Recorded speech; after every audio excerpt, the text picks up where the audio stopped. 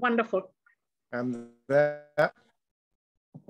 So I would request Mr. Ambarish Dasgupta, the president of the Bengal Club, a great supporter of reading, writing, and arithmetic, as we say, and very supportive of the library subcommittee. If you would kindly come in and say a few words, Ambarish, that would be marvelous. Thank you, Dr. As we call you, Julie. Thank you very much.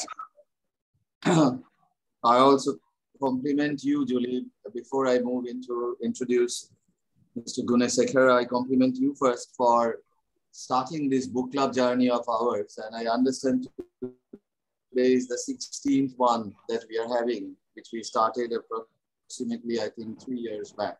In fact, I was just wondering when we started this hesitatingly, this book club journey, and you championed and you gave us this idea. Today, I feel that Toni Morrison once said that in 1996, the Opera's book club, when it started, in the first 3 years, you have given the reading revolution in the 3 years to this Bengal Club book club as well, like as Opera. Thank you very much. Moving into the introduction of Mr. Romesh Gunesekera. Of course, Julie, you will have to do the main introduction about the books, but Mr. Gunesekera, we are very honored to have you here with us today. And as we know, Mr. Gunesekera was born in 1954, so quite a young, considering his accomplishments in Sri Lanka, then Ceylon, spending his childhood there and later Philippines. In 1971, he moved to England, where he read English and philosophy at the University of Liverpool. Before he embarked on his writing career, he worked also at the British Council, managing its international education projects in Eastern Europe and East Asia. He debuted as a prose writer with the short story collection Monkfish Moon, and is best known for many novels. Booker shortlisted Reef, Sandglass, Haven Sage. But I will leave the main part of his introduction of the books to Dr. Mehta. What I remember, I borrowed just one line from his book because it really appealed to me, one line from one of his books, that we are only what we remember, nothing more. All we have is the memory of what we have done and not done. So that's the line which really appealed to me, because his books, which very much reverberates against the migrant memory, that very much resonates with the literature of this Bengal also. Because many of our literatures, from Sunil Babu to Shakti to Dhiren Chakraborty to the movies of Ritwik Ghatak to the writings of Prafulla Rai, all actually resonates around the migrant memory of what these many people have left there.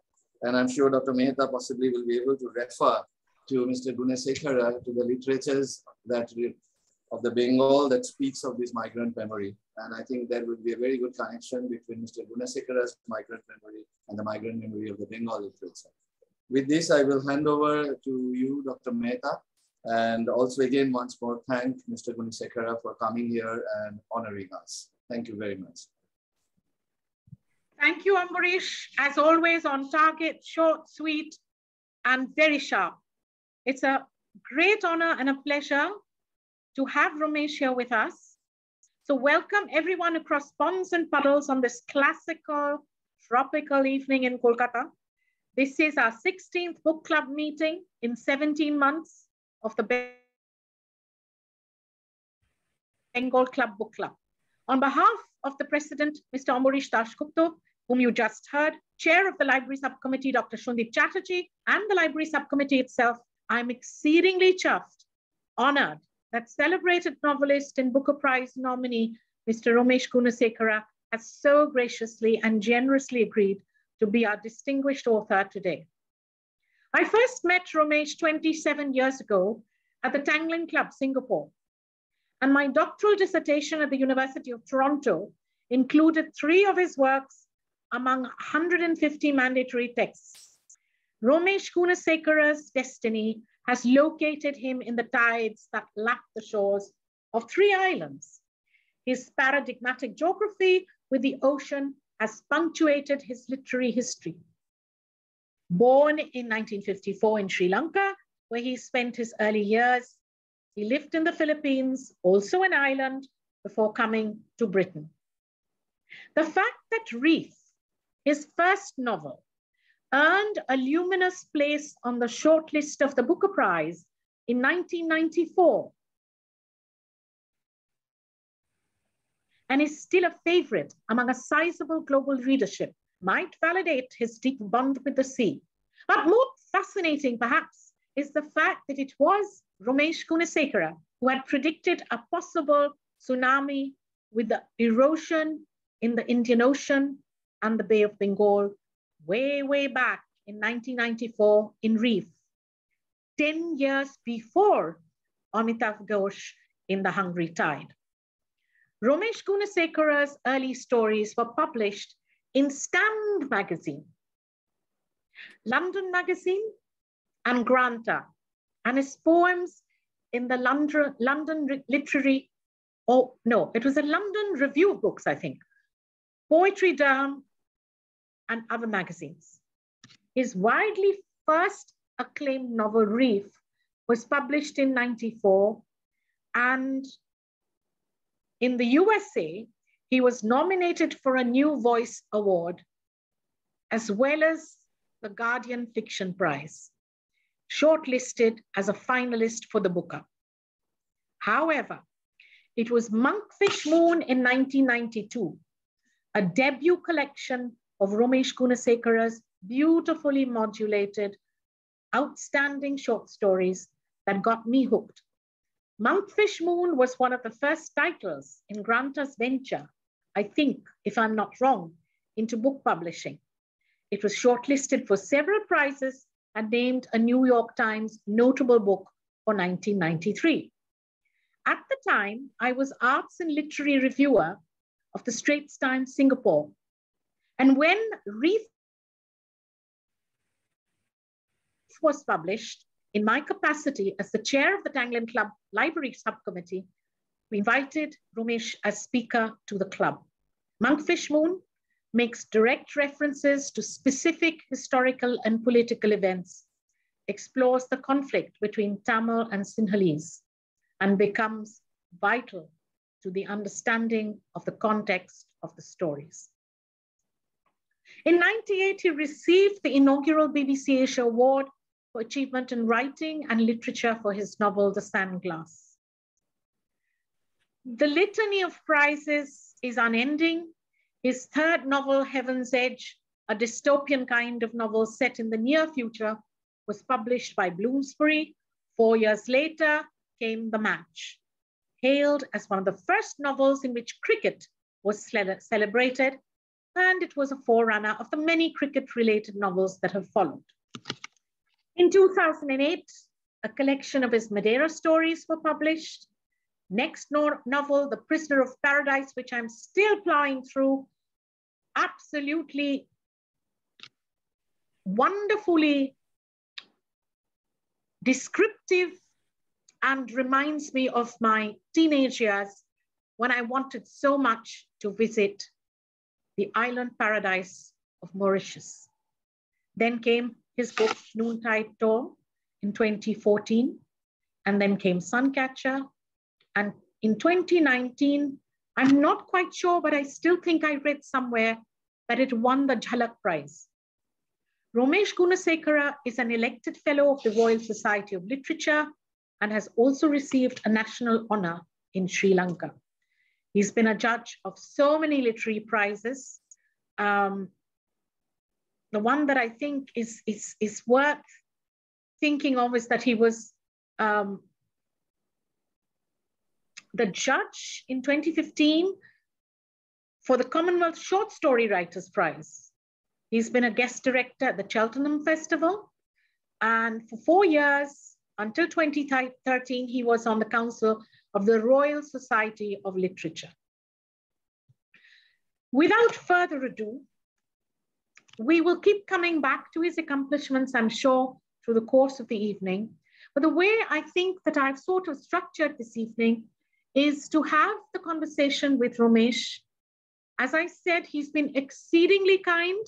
And despite the fact 3 days ago, he was diagnosed for COVID, he still faced the formidable challenge and is with us. So in case he flags, in his energy levels, I thought we'd grab him in the beginning and have a conversation. And then maybe after about 45 minutes, move on to our presenters, our responders to his book, The Reef.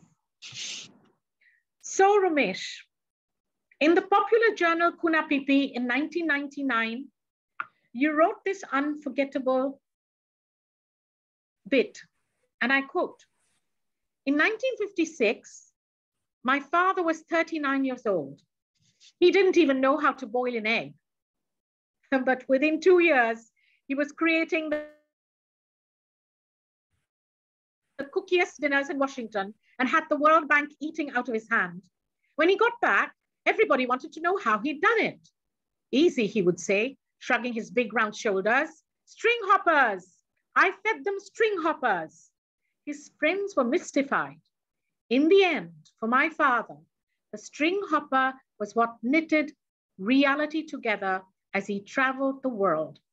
Beijing, Manila, Kabul, and finally London. A mixture of hope and home, art and life, society and solitude. For my father, getting strangers to eat strange food was at the heart of the human story, the point at which the old world slips into myth and a new world stumbles free. The meal was where we could begin to understand each other. Beautifully crafted, the whole flavor of globalization, multicultural, which we drumbeat about today, and academia talks about the world becoming a global village. It appears that your father was a global soul long before the current bandwagon. And for those of us who read your novels, your prose works, your prolific opinion pieces, academic articles, see the breadth of that vision, that acceptance of diversity. Tell us about your childhood, Romesh. And now, when you look back, what effect those early years had on you?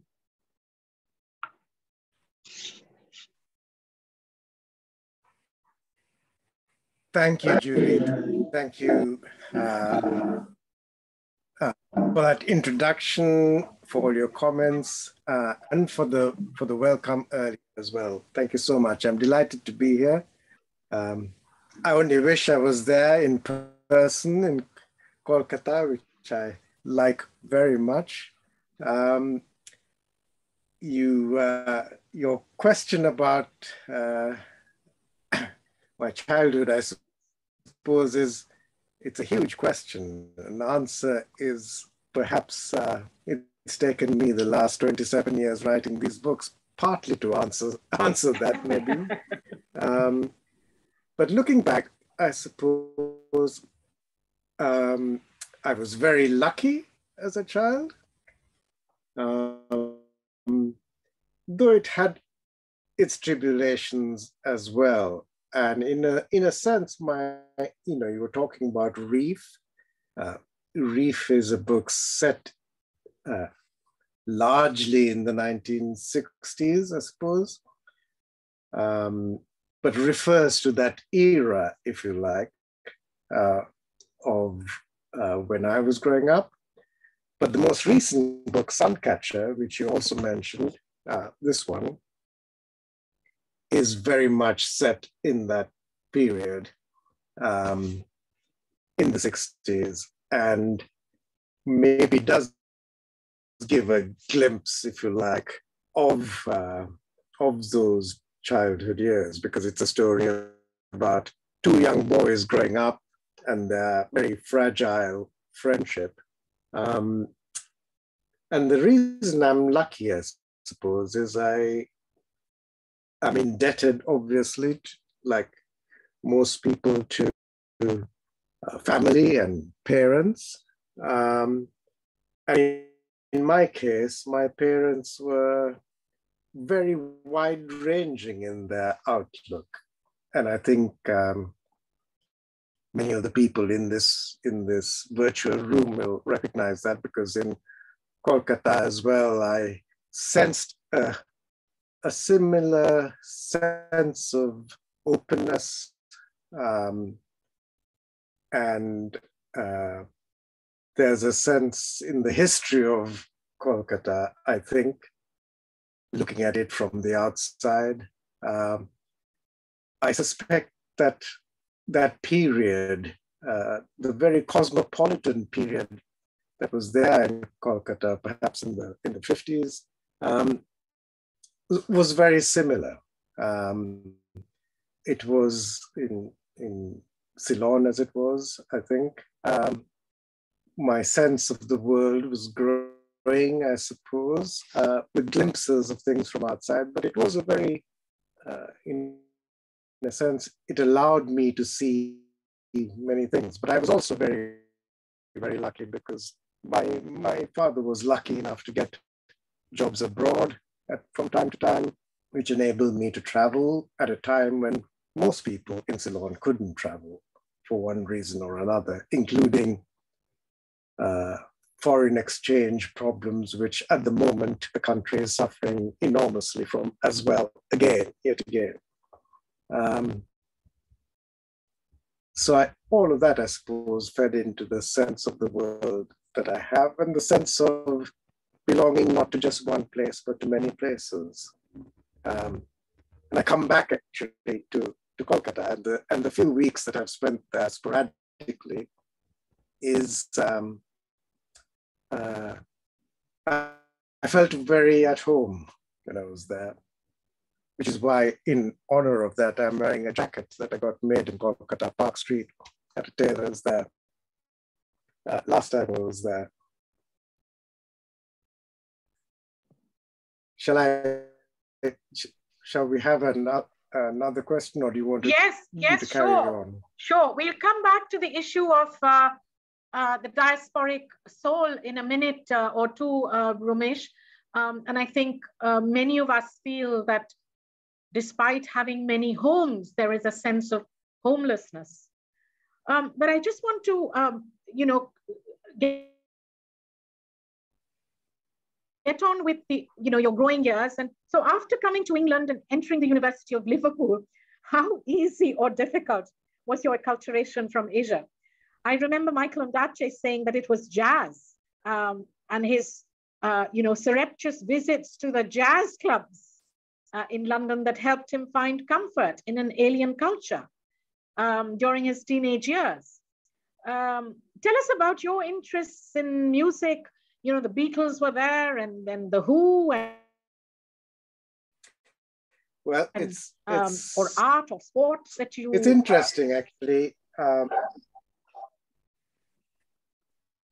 Okay, can I just check? Is the connection okay? Are you hearing me all right? Yes. So far, so good. Not very clear, but clear enough. Clear enough.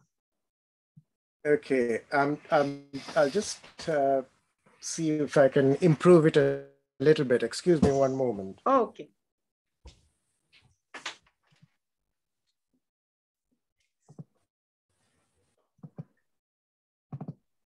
Okay. Better. Let's see whether that connection makes it a bit better. Better. Yeah, I think it is interesting.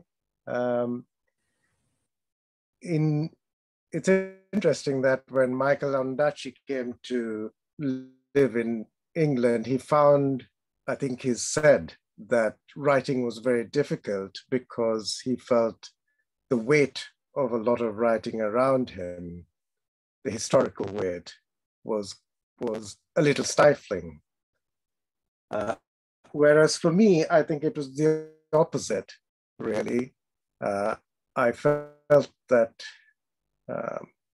writing creatively seemed much more natural and a possibility.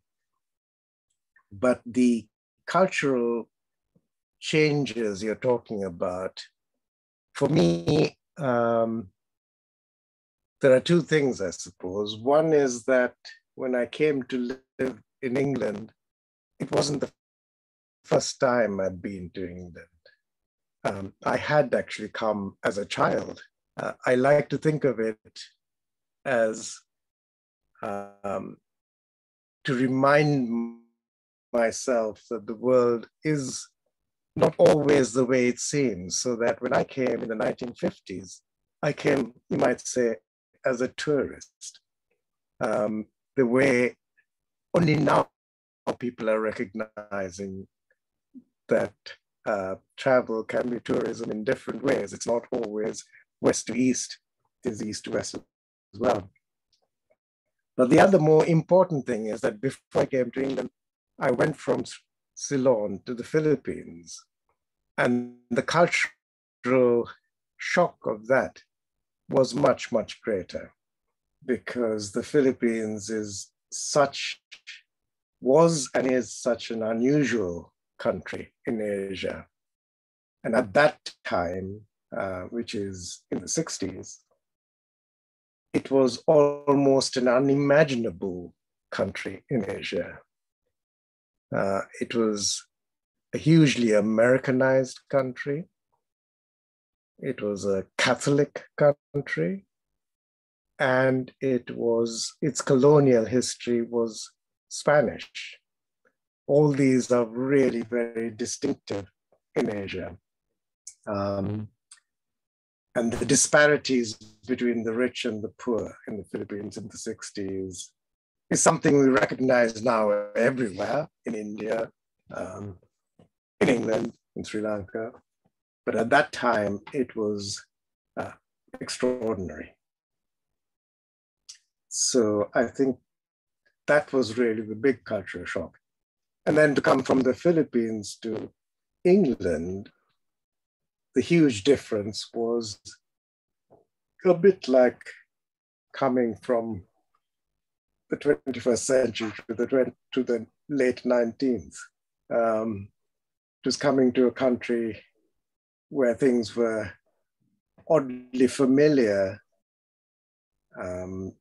because of the historical connections between Ceylon and England, but also oddly old-fashioned. But it's interesting you mentioned the music, the Beatles. You'll see in Suncatcher, for example, the boy in there talking a little bit about the Beatles and the influence of that. And yes, when I came, I was really very, very keen to discover that world, if you like, in England. And I came to live in Liverpool, in fact, which in the pop culture of the time was a few years earlier than I came, seen as almost the center of the universe. Yes, yes. But of course it wasn't by the time I got there. Yes. So, moving into the issue of those growing years, which you so poignantly and inventively explore in most of your work, fascinating actually, the way that you build up the Bildungsroman, the rites of passage, the growing up, the child mind, and it's been a reiterative thread in all your fiction. And I'm particularly thinking of Suncatcher, as you said, A Prisoner of Paradise, which I've fallen in love with, Reef. So why does that process of the growing years fascinate you? And how do you think that it's become a sort of forte in your writing style? And I remember this coming up when we had doctoral seminars on your work. And my thesis supervisor, Professor Chelva Kanaganaikam, who was from your wonderful country, mentioned that in world literature today, Romesh Gunesekera stands out for his nuanced articulation of the child mind and the growing up years. How would you respond to that, Romesh? Well, I guess you know, your childhood years are your formative years, and it's when your senses are at their freshest, and it's your most impressionable years. And as a writer, I suppose I find that very exciting and valuable, I suppose. And I find that I need to use those senses to look at the world now if I am to see it. And in the writing, I suppose it's a very odd thing. It's interesting that you point it out so accurately and clearly. But if I think about it at all, it seems to me that there are two perspectives that fascinate me. One is the young eye looking at the world, and the other is the very much older eye looking at the world. And I guess Mr. Dasgupta quoted a line which is very much the older person looking at the world. And if I think about it, it's very odd, and I'm sure people can analyze it more interestingly. But I think even when I was very young, starting out to write, I would sometimes have characters that are very elderly. And I don't think I could place my hand on it now, but I have come across some very early writings of mine which sound to me extremely written from a perspective of a much older person. So I have obviously had a fascination for that.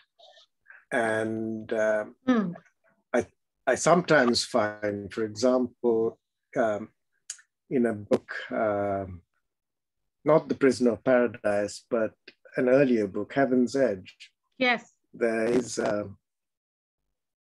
an older character. I'm just trying to think whether it was, I think it's in that book, where I eventually ended up writing a scene in there, which was quite an important one, about an older person and their marriage, I think. But much later, I discovered that I'd written a very similar scene sort of 15 years earlier, which I'd never used, but I'd completely forgotten about. So that, excuse me, so that there is that, maybe that fascination or obsession maybe with looking at the world from these two perspectives, the younger and the older. Romesh, you've sort of second-guessed my next question, which is about the journey. Sorry? Go ahead. No, I didn't say it. No. I'm sorry, did I cut you? I'm so sorry. Please continue. No, I think that was just a sound here that interrupted. Oh, okay. So the journey through 3 decades, 10 books,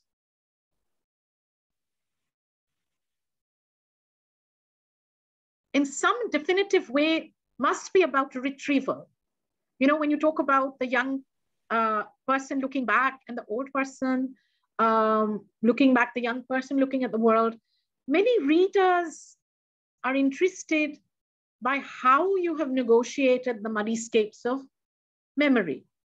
And, you know, I'm fascinated by memory studies, which is, I think, a wonderful new way in which we interrogate the connection between time and narrative and your tellings. And this sort of wrestles with the act of remembering.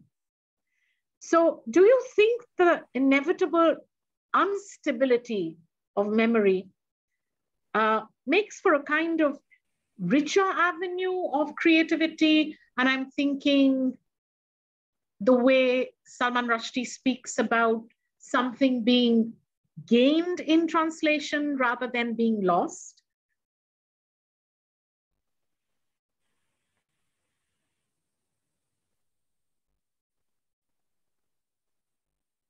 Yes, yeah, memory, I think.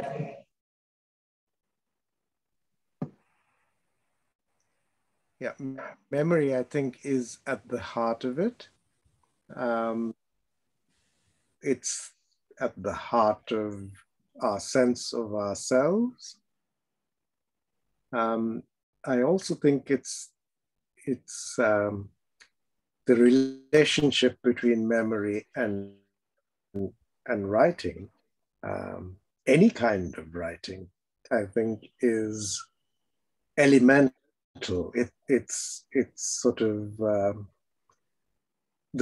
I think I've said it before. The way I see it, writing has been invented so that we can negotiate with memory, so that we can have some sort of access to that same thing that has passed. Yes. And so I think for a writer, it's the fundamental material, and you need it all. You need it at the sentence level.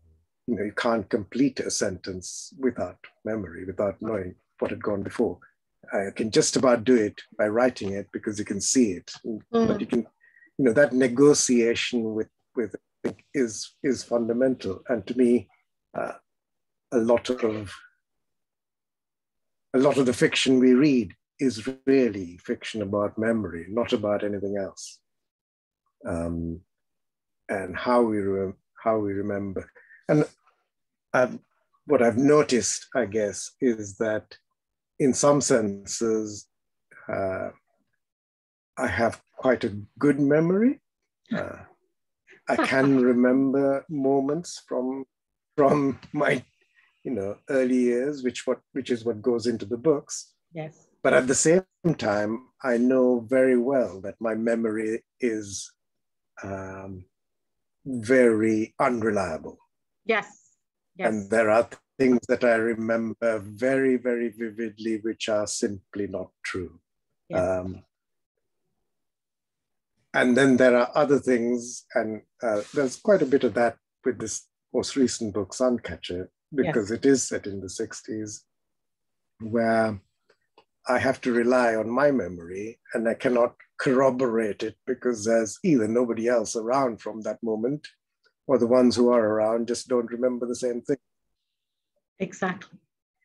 I think what you've said resonates very deeply because, in a household where you have a historian and somebody who's a critical reader of literature, you have that argument about the lines between fiction and history being so blurred that fiction becomes history and history becomes fiction. So I think you've explained it beautifully. Thank you for that, Romesh. In the introduction to your 25th anniversary edition of Reef, Pico Iyer, whom we have also explored in this book club quite intimately, in his inimitable way tags you as, I think, the connoisseur of displacement. Now, as a diasporic British hyphenated Sri Lankan writer, how do you see yourself? Obviously, you're very connected from what I read and what you write, and have always felt the pulse of Sri Lanka. For all these decades, you've been out of the country, and have yet kept very closely in touch with an embattled once homeland. It's possibly one of the most complex and challenging mysteries or muddles of those of us who are diasporics. You're also very well integrated into your adopted homeland, the United Kingdom. My question is, How do you see yourself? And the question is a question of identity. And I'm reminded of what your colleague Shyam Selvadurai once said during a class visit to my class at the University of Toronto, when he was asked the same question. So how do you see yourself?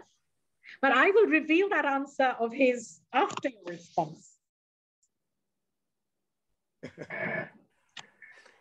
Well, for me, I think I don't see identity as a reductive thing. And unfortunately, there's a tendency, which has been growing over many, many, many, many years, to actually reduce our sense of ourselves so that we become kind of a mono identity. And I just think that that's not the natural state of affairs, and that naturally we are actually very pluralistic. We have plural identities. Yes. So at the simplest level, you know, you're not ever just a mother. You're always also a daughter. You're never just a son. You may also be a brother or a father. And these identities sometimes overlap, sometimes complement each other, sometimes do the reverse, but they're all part of you. And so when I see myself, if I'm reduced to just one label, then it becomes just a writer. But other than that, you know, I can be a Sri Lankan writer, a British writer, even a Singaporean writer or a Filipino writer. I would be happy with any of them. And in the issue of translation, actually, if you go straight to it, is quite interesting as well. When you translate it, you become something else. And, you know, in some ways, it's useful to think of some identities. So it's useful to think of Tolstoy as a Russian writer, but he's also, if you happen to love Tolstoy's writing, he's your writer. And I think it was, I can't remember who it was, I think it was C.L.R. James, I think, the Caribbean philosopher, who said long ago that, you know, Beethoven doesn't belong to Germany. It belongs to all of us who love his music. So in that sort of sense, I like to keep an identity wide open. And I remember when one of the very first stories I written and had broadcast on BBC here, should have been back in the 90s, around about the time of the Tangling Club and all of that we were talking about. Or a bit earlier than that, really, was a story that was all about two Cypriot characters in London, set not very far from where I am at the moment. There were no Sri Lankan characters in it. But I remember when it was broadcast, this was the days before email and so on. I think I got a letter from a listener who was pleased and delighted and everything else because she thought I was a Greek writer from Cyprus. And in fact, thought she recognized the name from some friend of hers.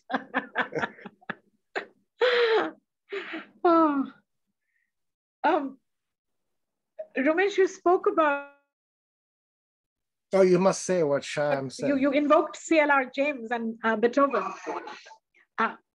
Romesh, you invoked C.L.R. James, the Caribbean writer, and what he said about Beethoven is music belonging to the world.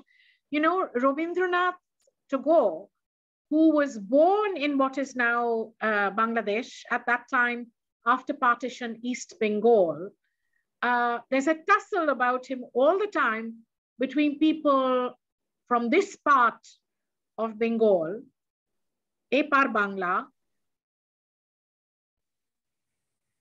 with those on the other side, Opar Bangla, about where he really is located. And this is exactly the point.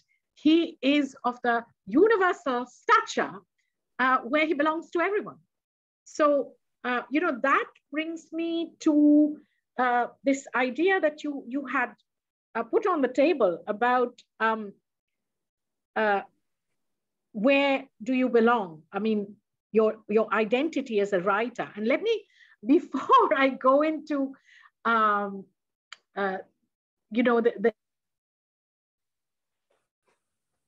ensuing debate about that, you know what Sham said to the students in my class? I'll never forget it. He said, you asked me if I'm a gay writer. You asked me if I'm a hyphenated Sri Lankan Canadian writer.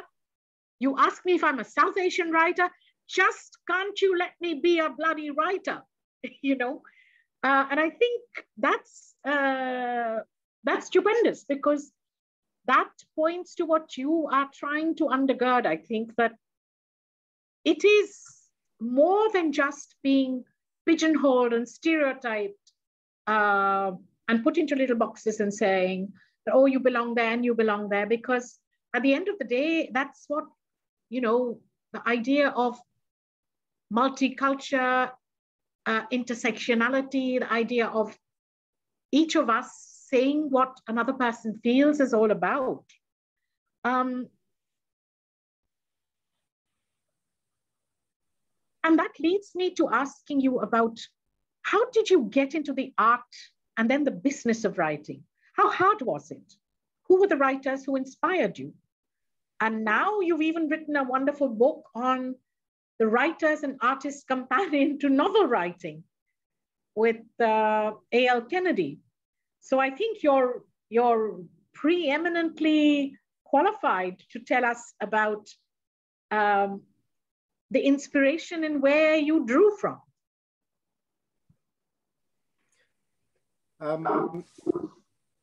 Thank you. Okay, it's obviously a long story, but I'll try and make it a very short one. So there's two things, I suppose. I started wanting to write when I was growing up in the Philippines. So you could say that the Philippines made me a writer. And the reason for that is very, very, very simple. Before that, I think growing up in Sri Lanka, I had not even the faintest glimmer of an idea that I might want to be a writer. But I loved reading. And I liked to read what everyone who's a reader of my sort of age would recognize as the kind of things that you would find in bookshops or a library in a place like Colombo, which is series novels that kids like, what us as pulp fiction, detective stories, all those sorts of things. Yeah. It wasn't an education in the classics in any sense at all. But I just enjoyed the opportunity a book gave to escape into a brighter world, which is a very odd thing for me to say now, because I suppose what I'm trying to write is the brighter world quite often that a young person sees. And quite often it might be the place that I was at. But as a child, I was simply wanting to escape into the pages of a book. But in the Philippines, I discovered that, and this is partly because of its Americanized culture of the time, that you had books written by people whose authorship was being celebrated. And that was where I discovered that books were written by individual people and that they didn't just appear in a bookshop, that someone actually made these books. And that's when I started reading about writers. And I thought, well, I'd like to do that. So that, you might say, was the starting point. But it was actually here in England reading different sorts of books, and largely due to this wonderful gift, I suppose, that had been given or created maybe, which was the public library system here, which meant that suddenly there was this universe of books I had access to that I could read freely. And I became much more interested in different sorts of books. And so maybe you could say that the Philippines made me a writer. Living in England made me the kind of writer I am, because I wanted to write books that had some sort of longevity to them. So that's one part of an answer to your question. The other is that, yeah, so it took me an awful long time, if you just do the maths, between starting out as a teenager in the Philippines in the 60s to producing a book, which was Monkfish Moon, which came out in the 90s. So it was a slow, long, and difficult process. It wasn't easy to break into publishing. It wasn't easy to get anything published. But I wouldn't say that that's because somehow the odds were against me or anything like that. The primary problem for not having a book published before that was simply because I hadn't written one. The real difficulty is writing your stories, your poems, your books. Just as in terms of your earlier question of identity, yes, I want to be nothing more than a writer, but actually there is one category I'd like to be, which is a good writer. Absolutely, absolutely, absolutely, Romesh. A question that niggles a little bit, not a very comfortable question perhaps, but I think the kind of formidable, thoughtful, and articulate person that you are, you might like to have a go at this googly. In Reef, when I taught the novel in Canada, the diasporic demographic in my class from Sri Lanka, whether they were Sinhalese or whether they were Tamil, you know, it's as if a Sri Lankan novelist can never get it right. The Sinhalese component in the class was quite happy, but the Tamil component felt that there were not enough representations of Tamil people. Now, this is the same thing that happened when Ondaatje's Anil's Ghost came out. You know, what would you say to that? How would you respond to that, Romesh?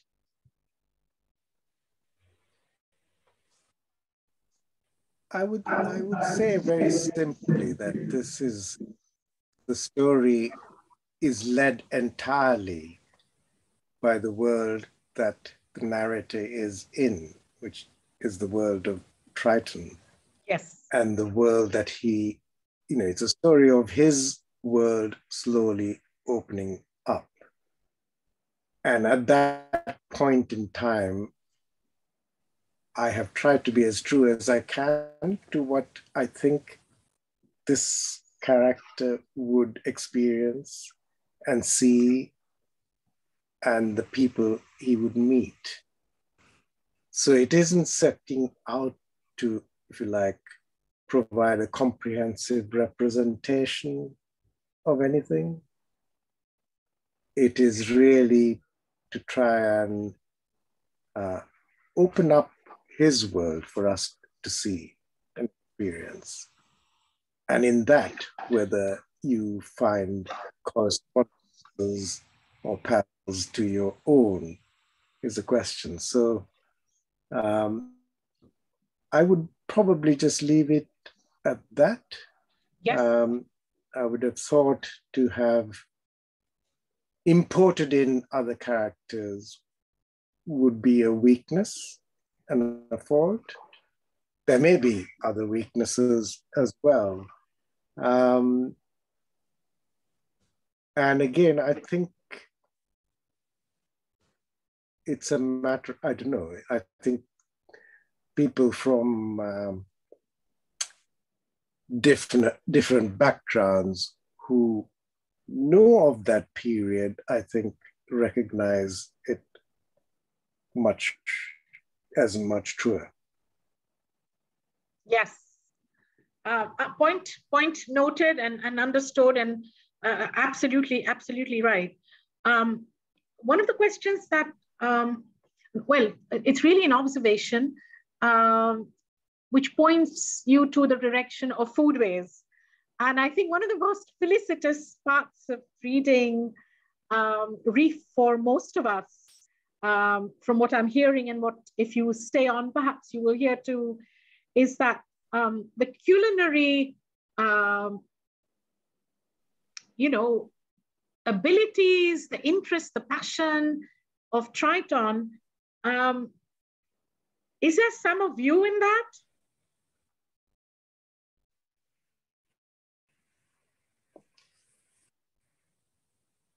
Oh yes, there is a lot of me in that. I mean, the general point is that in any book, I think there's a lot of the author in it. I would have, I'm sure when we spoke in Tanglin in '96, you might have asked me a similar question. I would have said, no, Reef has no autobiography in it, and that I don't write autobiographically. But the truth is that you do draw on yourself. But so, yes, so the culinary part of it comes certainly from me. I like to cook. My father, as you read out, couldn't cook at one point, but became actually a very accomplished cook in his later years. But when I was writing the book, I was not trying to make a point about the food and the role of food in it. It grew naturally as the obsession that Triton latches onto. He finds this his route to his own identity, to come back to what we were talking about. He is looking for his identity, and he realizes his identity is completely linked to his vocation. In other words, it is to do with what he can do best, and he discovers what he can do best is to cook. And it is his art, and it is what makes him, in a sense, an artist. And the connection to me is both to do with the cooking, but it's also to do with my own sense of feeling that I might possibly be a novelist, and that this is what I might be able to do. And both he and I are on the same journey in that sense of discovering what is it we can do. In his case, it is cooking. But I didn't set out to sort of highlight that. And I know, again, a bit like the cricket novel, this was one of the early examples of a novel that almost fetishizes the whole business of eating and culinary delights, I suppose. And after that book came out, we did have a lot more talk about food and fiction. I discovered, we even started to get festivals themed on food and fiction. And in fact, that story you read a bit of about the father not knowing how to boil an egg was originally published in a Granta issue on food. But it's not as though food was theme in writing before that. It's just that it was a different kind. Even in Ulysses, you get quite a lot about food, but it tends to be about kidneys, liver. It's true. And I think in a way, what you managed to do in Reef is you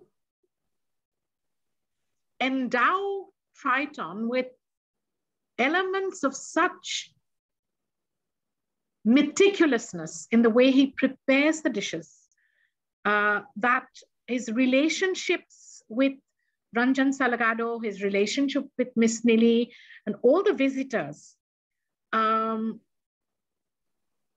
about the care and the love he puts into food. And I think that's something that most readers would have enjoyed greatly.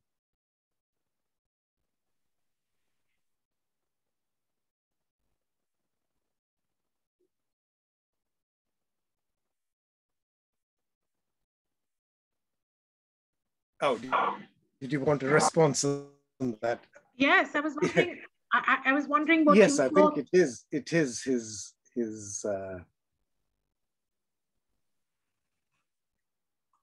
Yes, it is. It is the way he does look at the world and see other people. But his relationship, I suppose, it is very much the relationship of the artist with the art for him, I think. And, this is not something I thought of at the time when I was writing it, but I can see it now. So that he is like, I think, I would imagine the best chefs in the world. And of course, he's not a chef, he's just a cook. He just does one sort of thing. Excuse me. But it is that you may, and I'm sure some of you in this room who enjoy providing hospitality or entertaining people for meals and so on will recognize this. To some extent, yes, you do want to create something that other people appreciate. And so when people say that his food is very good, he is pleased. And I think it says somewhere how much he needs that kind of response. And that's true of any artist. If you think of a great painter, you think of Michelangelo or someone like that,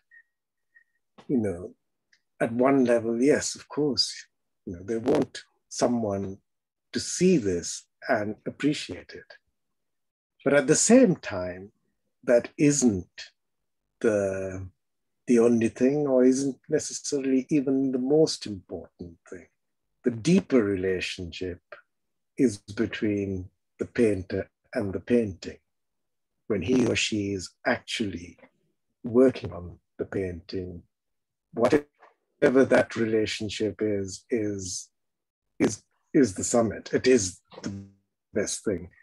And in the same way for Triton, it's actually the cooking, the preparation, his engagement with what he's doing is the thing that is most important.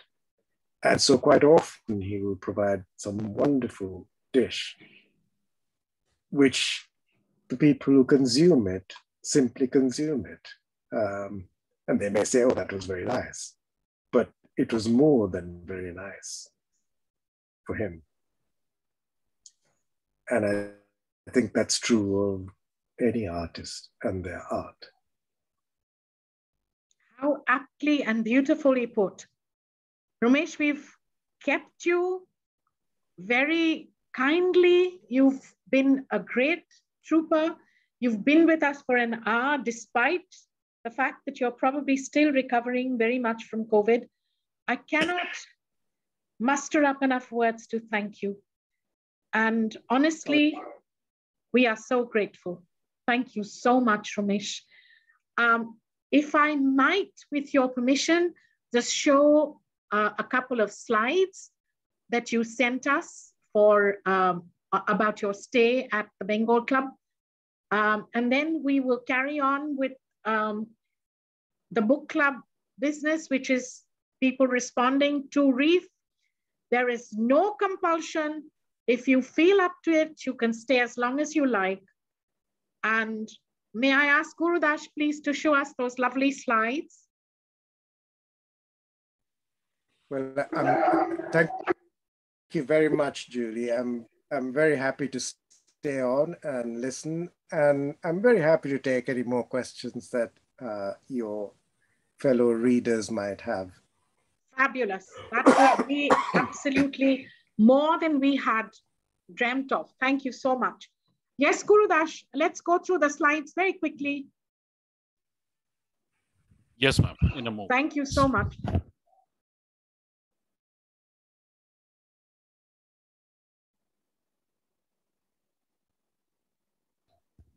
So very quickly, the audience, this is our, the body of work that Mr. Gunesekera has produced in a few decades. And if you haven't read anything but The Reef, which is on the table today, I would say start with Monkfish Moon and then certainly The Prisoner of Paradise. Okay, Gurudash, please can we have the next slide?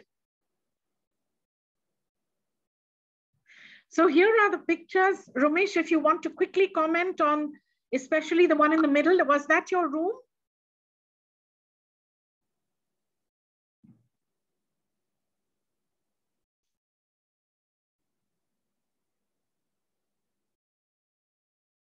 Can't hear you.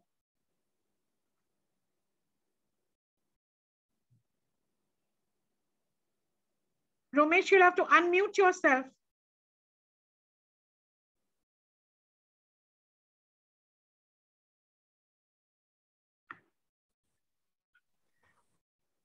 Okay, sorry, I couldn't unmute because you had to let me do it. But can you hear me now? Yes, yes.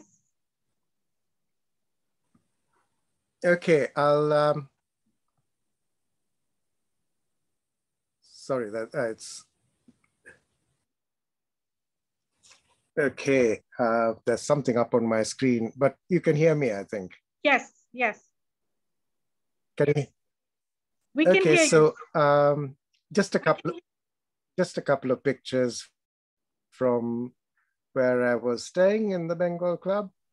And yes, that was the veranda outside the room. This was a time when I think the 20th anniversary of Reef meant that Penguin India had done some new covers for Reef and for a couple of other books, and they'd just come through. So that's what you see on the table. And I wish I had a few more pictures of the room, because that rather amazingly, I remember, I think it was on, yes, it was on that occasion. I was staying in a room, I can't remember which particular room, but on one floor. And there had been some problem on that floor, as some of you may recognize. Occasionally at the club, we do have some small issues. And when I went out for the day, I went out in the morning, and when I came back in the evening, I went to my room and I couldn't get in. Ah. So I had to go and check what had happened. And they told me that, no, there was a problem with, I can't remember, the plumbing or something to do with the room. And so they'd moved me to another room. and that it was just on the next floor, straight above the room I was staying in. So I got my key and I went, rather surprised that, and disappointed having to, readjust to my new room, as it were. But I opened the door and it looked exactly the same. And not only had they so carefully done this, not only was the room exactly the same, but everything I'd left in the earlier room, my bag half open, my clothes in 2 or 3 different places, all of it had been moved up as if by magic to exactly the same positions. So my shirt was in exactly the same position. My toothbrush was in exactly the same place, but simply in a different room. And it was just amazing. That's the Bengal Club for you. And we look forward to welcoming you back. And maybe trying some of our culinary delights from Bengal. Unfortunately, I had absolutely no idea. We had just come back from Canada for my mother.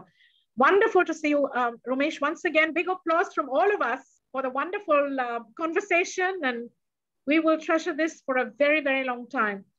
Gurudas, thank you so much. We'll get on to our book discussion now.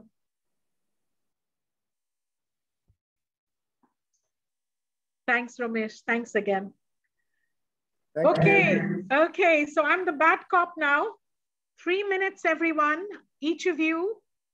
Without wasting any time, let's jump into it. And may I call Dr. Choitali Moitro. Choitali, as usual, we'd love to hear your overview and whatever you have to say about Reef. Good evening, everyone. My regards to Mr. Romesh Gunesekera. It's wonderful listening to you. Thanks, Julie, for everything. Now, regarding the book, I was so happy to see that whatever the writer was saying was fairly matching with what I felt as well. I think the individual's growth against the backdrop of a country which is trying to struggle for its nationhood in the Gelnerian sense is most probably the most important theme of the book. And it also tries to show how an individual can build oneself up even with a slight amount of ignorance, basic simplicity, if he is ready to let his false ego fall off. I thought that food is just a means to show how basic simplicity, verve, and a sense of awe can also help the process of growth to a full circle. Anything which is done with utmost care can lead to salvation. This I would like to couple up with what I've just now heard from the author, that identity will have nothing to do with reduction.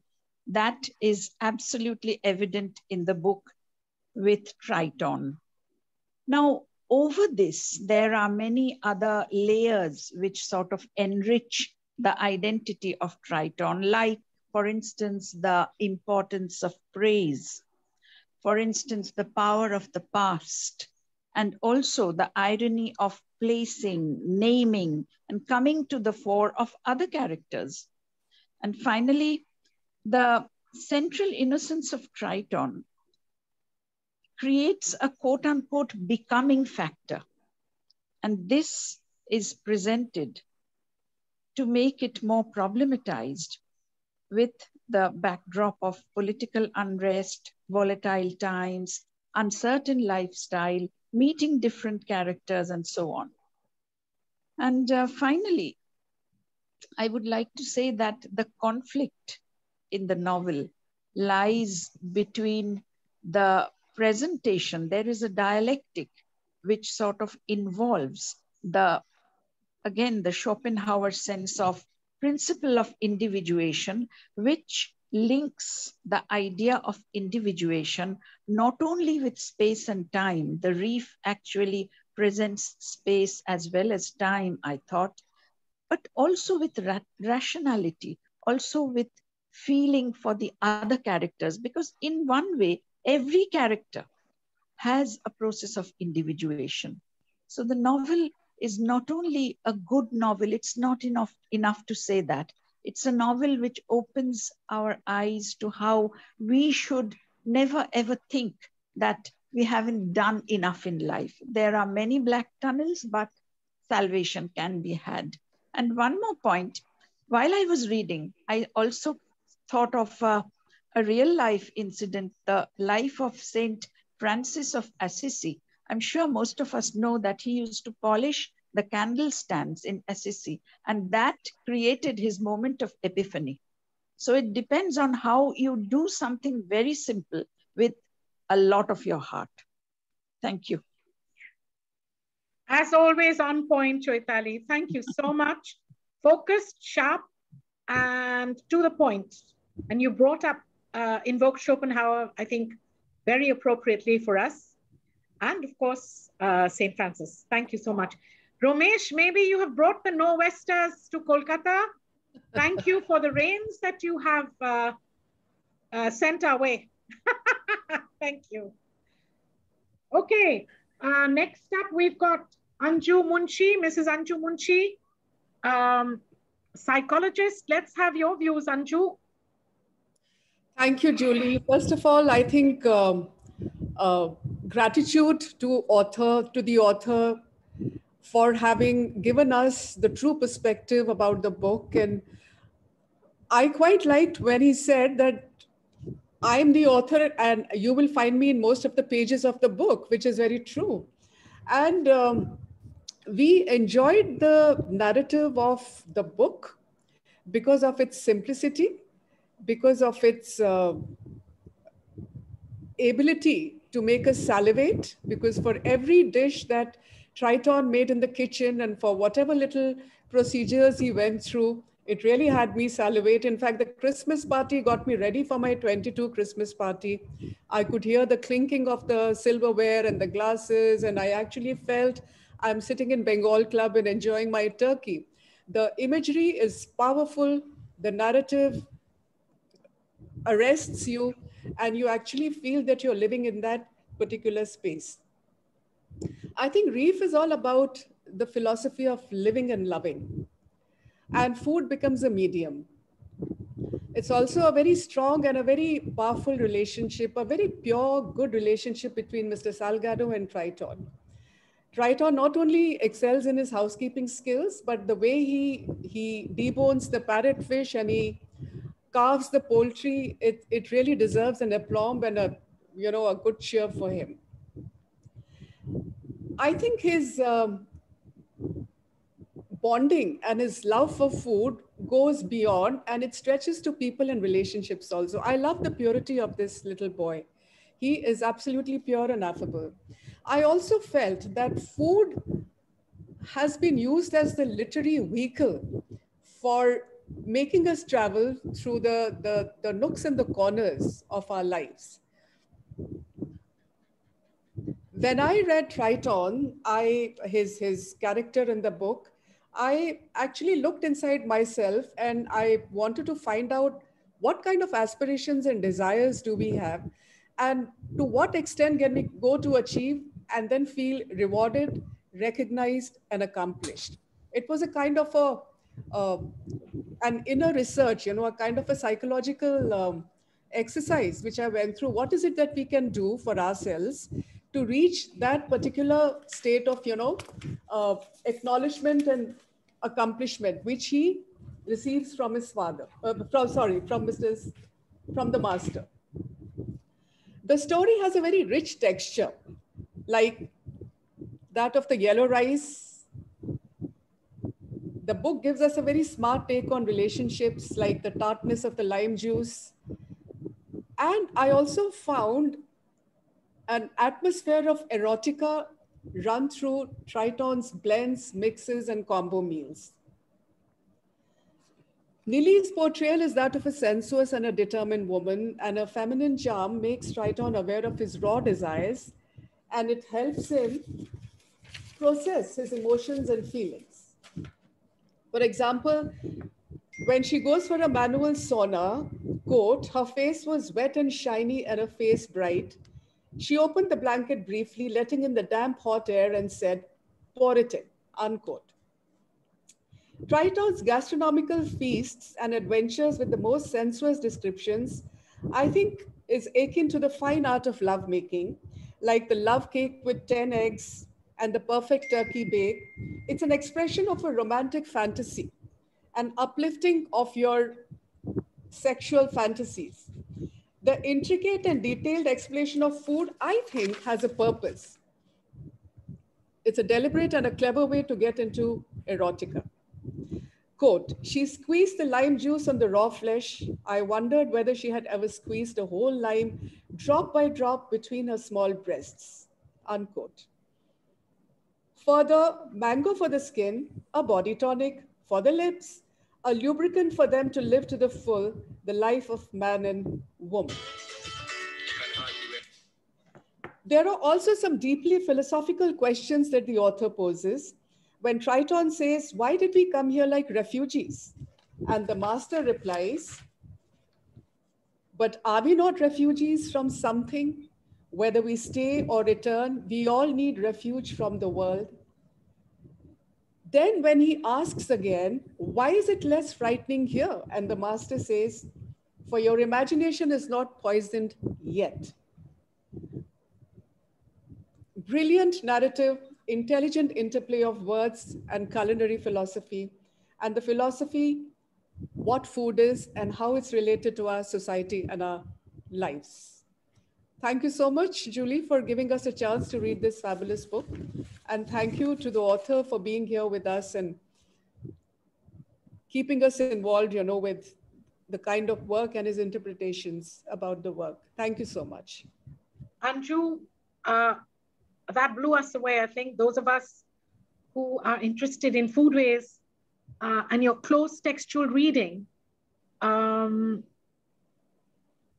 these are aspects which will stay with a lot of us for a long time. Thank you so very much. Harish, are you there? Yes, I am. Good. So you've got 3 minutes. Please, could we stick with the time and go ahead? Thank you. Thank you very much, Julie. Thank you very much, Julie. Romesh, thanks so much for for fielding so many questions. So for me, I first read Reef in 1995, a year after it was published, just before your visit to Singapore. And then we met and you talked about the book. And then I read the book last week. And I read it over 2 days. And I must say I enjoyed it enormously. The entire thing, I mean, the themes, the characters, the writing part of it. And I enjoyed it just as much as I did 26 years ago. And if you have a moment, you might just want to address a couple of things that I ask you. The first is about I believe it's a book of, it's a social history of Sri Lanka, and at the same time, an ecological history of Sri Lanka. And as a social history of Sri Lanka, it's a rare book because I haven't come across another quite like it. And it's a social history of great importance because it touches class.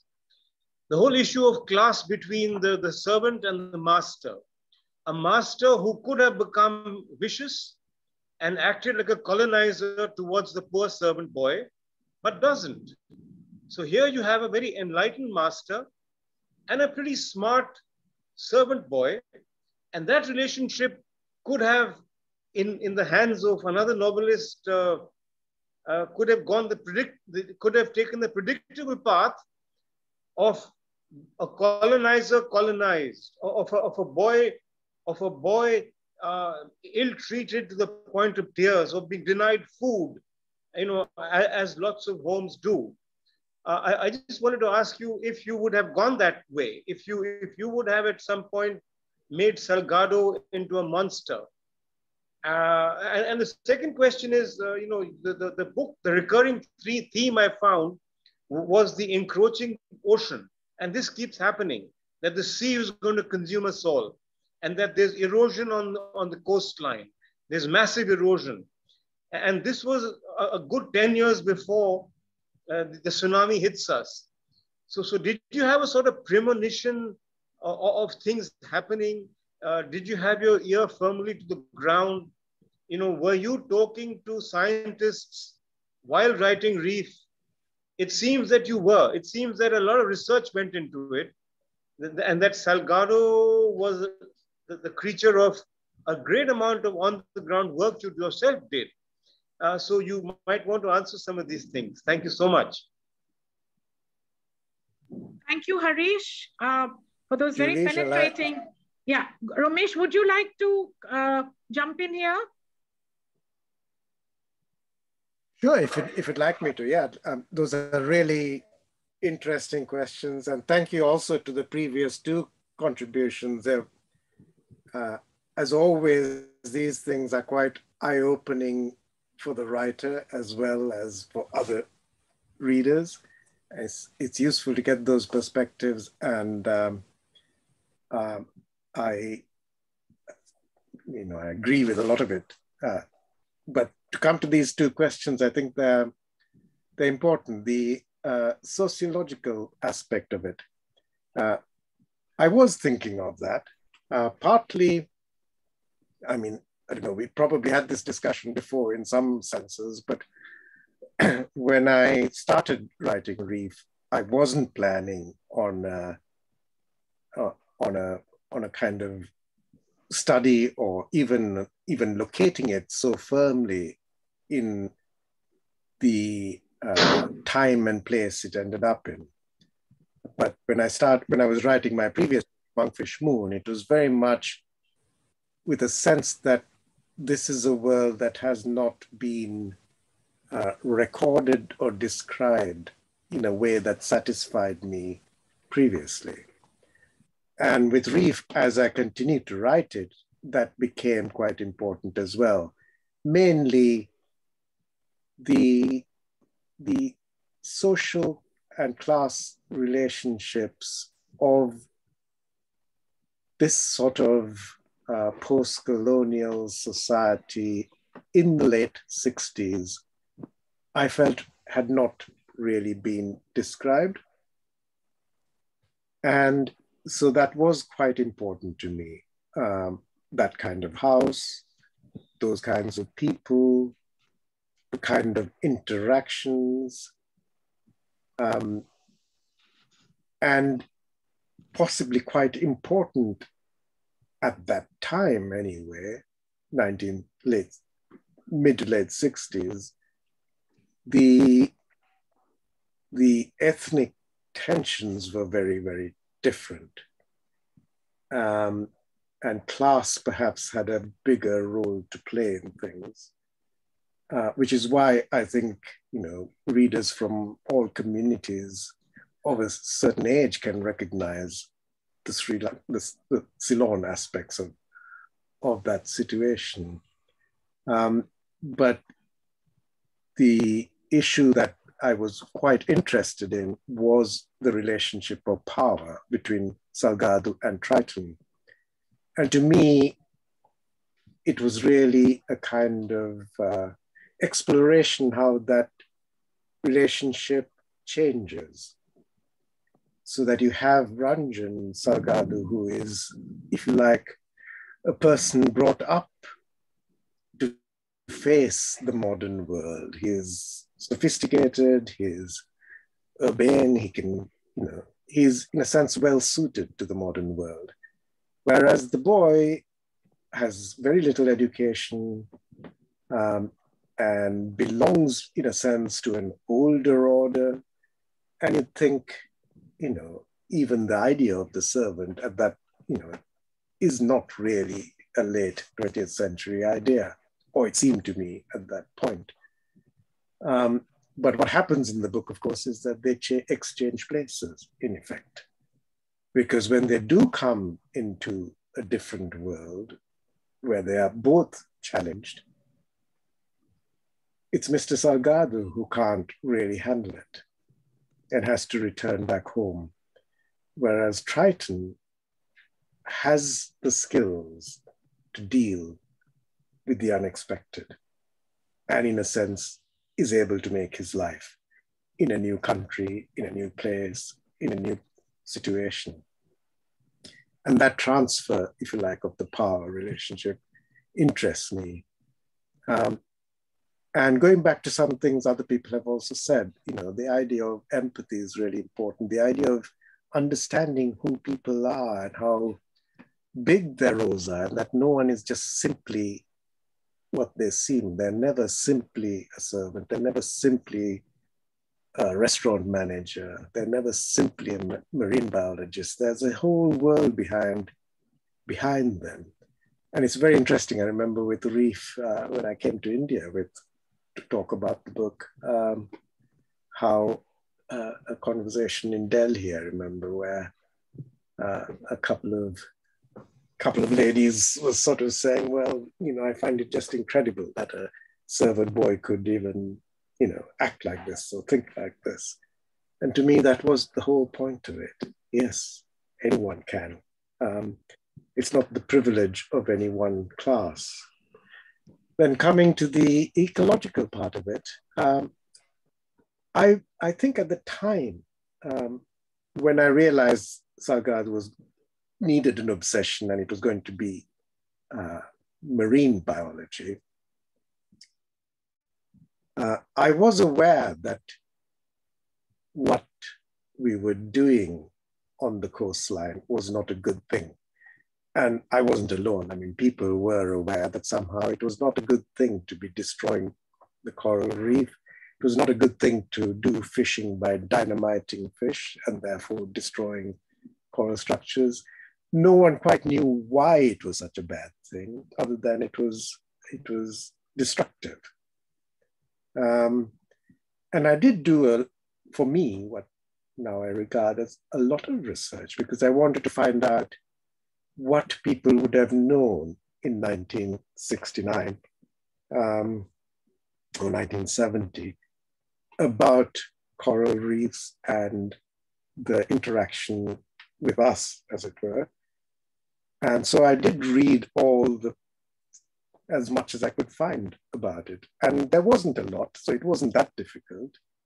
And I noticed that there had been symposiums and conferences like the one Salgado, that Triton thinks Salgado should go to, where they are beginning to recognize that there is a serious effect on coral reefs, human intervention, but not really what that would mean, other than, isn't it a shame?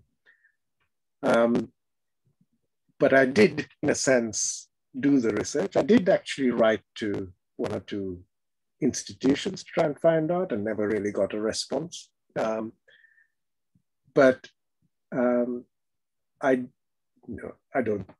can't say that I thought the terrible things that happened subsequently would happen, but it struck me that our relationship with nature was a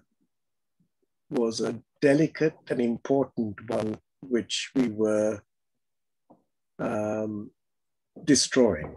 And that, I think, came out of my own childhood, where, again, as I said before, I was very lucky. And I did spend a lot of time with older people who were interested in the natural world, were amateur botanists or people who had a relationship with the natural world, which I took to heart, I think. And that comes out in later books as well.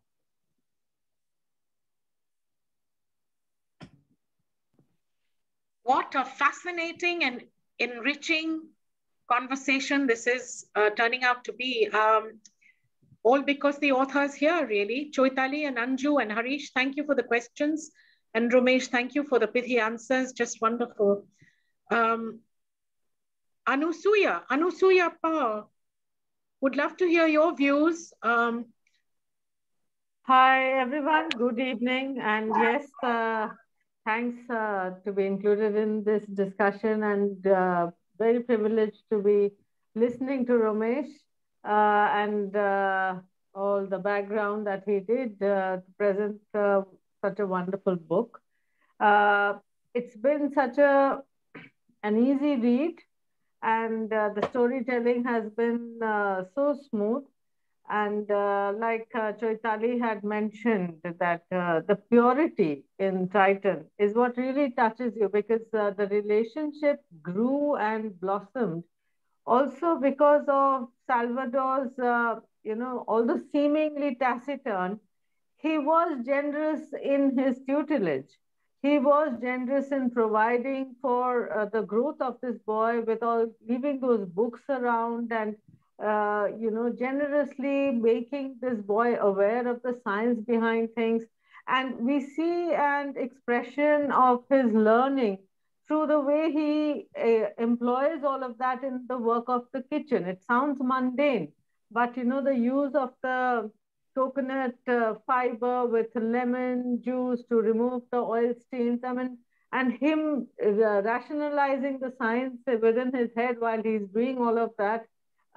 It was it's nice that a child's view and the way a child is looking at the wondrous learning that came out so beautifully in the book. So again, we are seeing the child mind's observation and how the flashback to his life is from the adult mind, and how the two perspectives are being narrated by this writer.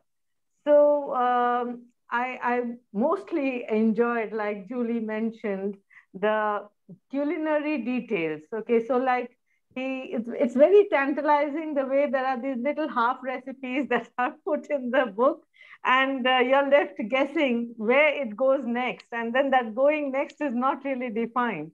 So it leaves it to you to figure it out in your kitchen on what could possibly happen, and that's much of the flavor that was in Triton's life. He was given free rein in the kitchen. He was allowed to explore that creativity. And like the author mentions, that's artistry. And he had that, he developed an art form. And the story leads you to feel that, yes, he became an accomplished chef and he had a successful restaurant. And yeah, I think Romesh is saying something here. Yes. Romesh put his hand up, so I was thinking perhaps he had something to say. Yes, Romesh, please go ahead. No. Okay. No, I didn't have anything. Sorry, that was just... Okay. No worries. So, yeah, what I liked also in the book was, I just narrate a bit of it. All over the globe, revolutions erupted, dominions tottered, and guerrilla war came of age. The world's first woman prime minister, Mrs. Bandaranaike, lost a spectacular premiership on our small island, and I learned the art of good housekeeping.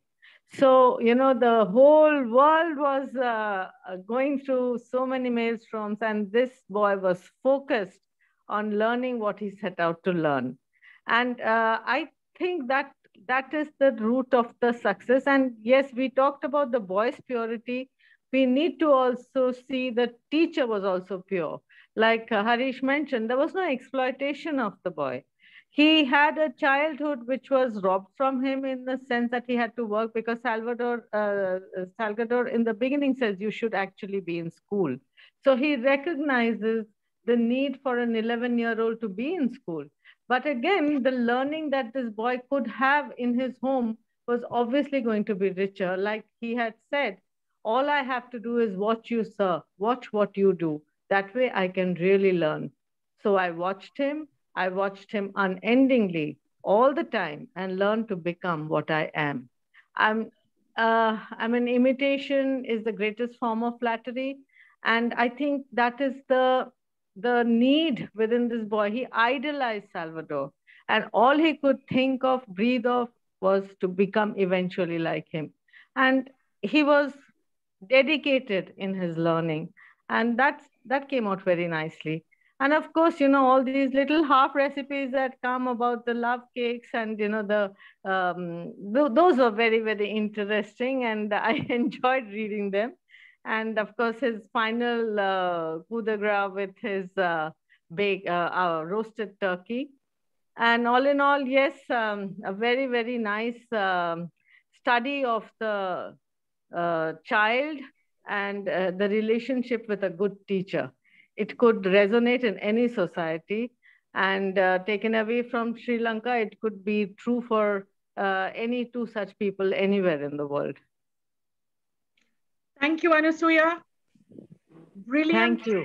Brilliant, very perceptive insights. And I think you brought a original focus on Triton's character, which is not surprising coming from you, you know, who has lived in so many places, and you know the dynamics. You were in South Africa for many years, right? Yes, I was. Yeah. And we do have the same, you know, master-servant relationship even there. Yeah. Brilliant. Thank you so much. Moving on, we have two more members, then we throw it open to our regular guests. Dr. Paramita Mukherjee Malik, who's a scientist, but I think she lends a different structure and a different point of view. So Paramita, if you're here, would love to hear your views. Yes. Yes, thank you, Julie. It was lovely to hear Romesh ji also, like the author here, and his perspective. I just loved the way, it's a very smooth and a very interesting narrative. The journey has been lovely while reading this book. And I just loved, you know, new thoughts about mundane things, like when Triton says, the basket of paper collector, you know, the knowledge that would be packed into that basket was humbling. Everything that happened, the whole world for a whole month. You know, there lies that interesting thing, just a mundane thing, like when you're selling newspapers, the old newspapers, this aspect we have never thought about, that, you know, so much knowledge is going away. And again, like Choitalidi says, I am with her when she says that Triton was totally focused on what he was doing. And he was, again, the author has told us so, he was an artist. He was an artist in his own cooking skills. So he did his best. He was passionate about cooking, and he did his best. Another thing which I really liked is the good streak in the boy. When he talks about Joseph, the previous servant, he says, Joseph was just bone and meat. There was no space inside for a conscience, for morality, for any inner life. I just loved that word, you know. But this boy always had a conscience, always had truth, integrity, and honesty within him. So it was a lovely read, and I really loved it.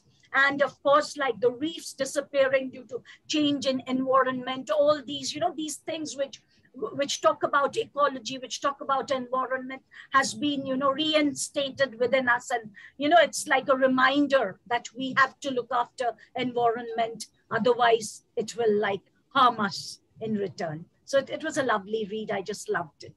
Thank you.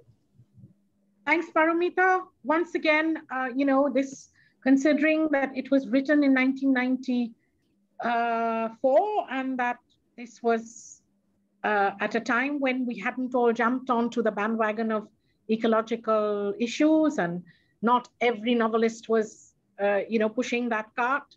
I think Romesh did this at a time when it was pretty much new stuff, you know. So good point there. Our last member for, before we open it up, is Urmi Sinha. My old friend from Jadavpur University days. She was a chemical engineer specialist. Let's hear your views, Urmi. Hi, Julie. Can you hear me? Am I audible? Yes. Thank you, Mr. Gunesekera, for joining us today and giving your views. It was very nice and enriching. After reading your book, I would just say that, you know, you have sort of captured some things about a child growing up in a very clear manner. And, the fact that I felt that when the child is small, the mud is soft. And it has created a lot of impression by his seeing Mr. Salvador. And as one of our members have said, that he's also been a very nice teacher. So he was like a role model to this boy. Though he was coming from basically he should have had an educated childhood, but he was not fortunate enough to get that. And he actually like having brought in as an orphan child, you know, though he was supposed to get his education, which Mr. Salvador recognized, he actually could not get that education, but he did his best to do and bring an identity to himself and actually created a career for himself in that household. He even said, you know, would it be better to be in an institution, or would it be better if he was, you know, sort of serving for his master here? So he had the vision and the view of actually what it could have got in him to be having a career with vis-a-vis actually serving his master.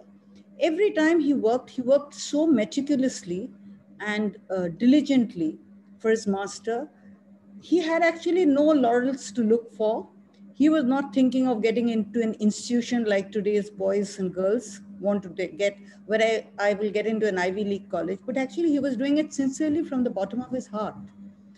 I feel a lot of similarity between Sri Lanka and our country. I visited the country, and I feel there's a lot of similarities which I notice with the children growing up, and with the pictures that you have depicted in those times. Even the children, even the disparity that is happening between the haves and the have-nots, and the wide disparity of, why is it that I don't have and the other person does have? Somebody is leading a very regal life, whereas the other person actually does not have a job, and there is the number of unemployment is increasing. And that actually really sort of bothered fathers, and where the businessman was shot. So these are things which are actually problems which were there and is actually increasing the basic disparity between the haves and the have-nots, which you have depicted. I think that was quite revealing to me. And I think you have projected the book in a very nice pictorial manner. You can sort of see the scenes very clearly, well painted. I do some art myself, and I think your writing has brought the artistic picture, and I can actually see Sri Lanka. I've seen it in the later years, Sri Lanka, even in those times. Thank you so much, Mr. Gunesekera. Thank you, Urmi. Thank you for that unique and very innovative way of looking at the child mind. Hey, is Vivek here? Vivek, you're in Manila. Are you here? Yeah, Julie, I am. Hey, how come I didn't recognize? Because you're under Indrani, your daughter, is it?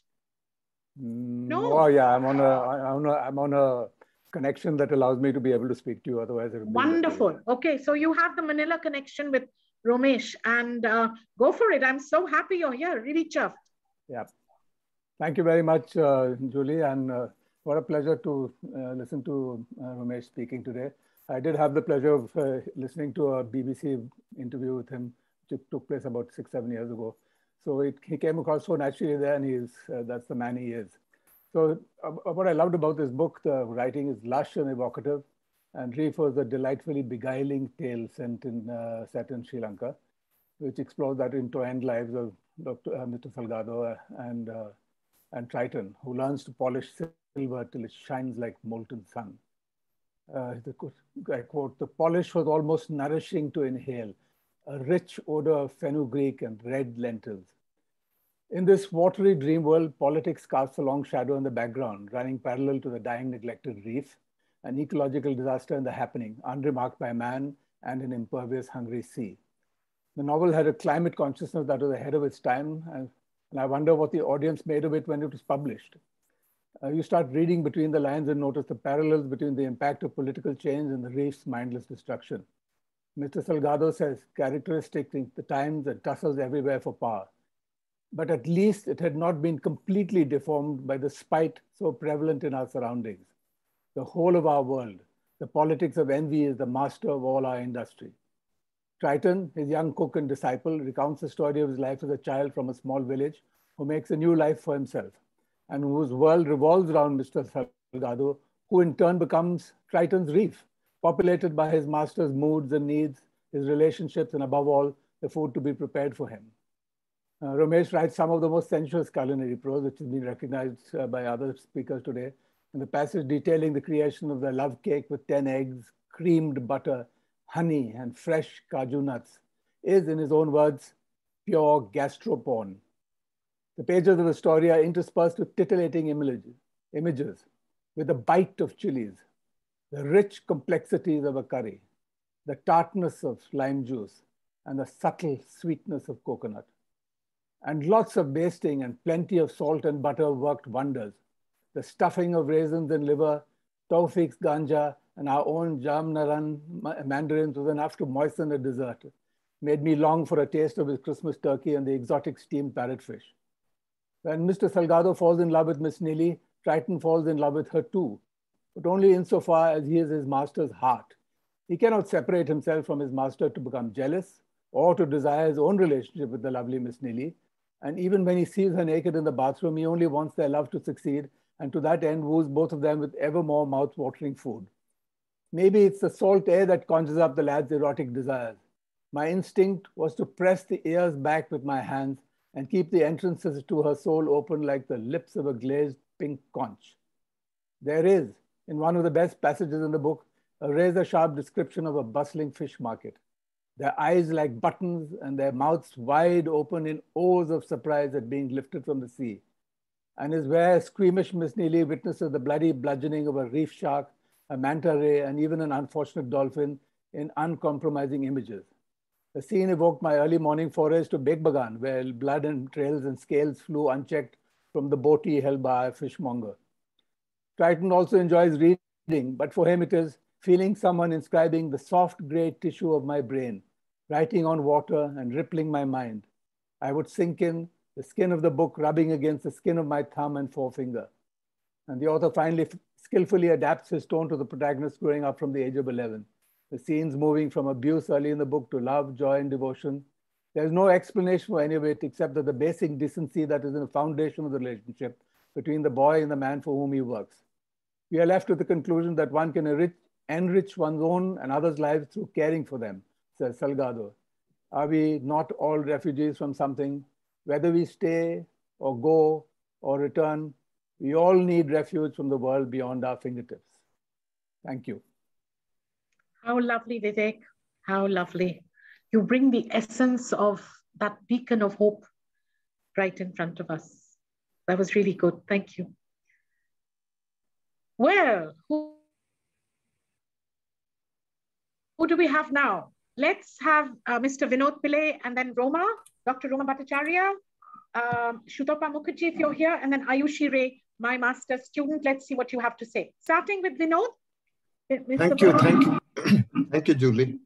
Hello, everyone. And thank you, Mr. Romesh Gunesekera, for a very, very enjoyable, discussion.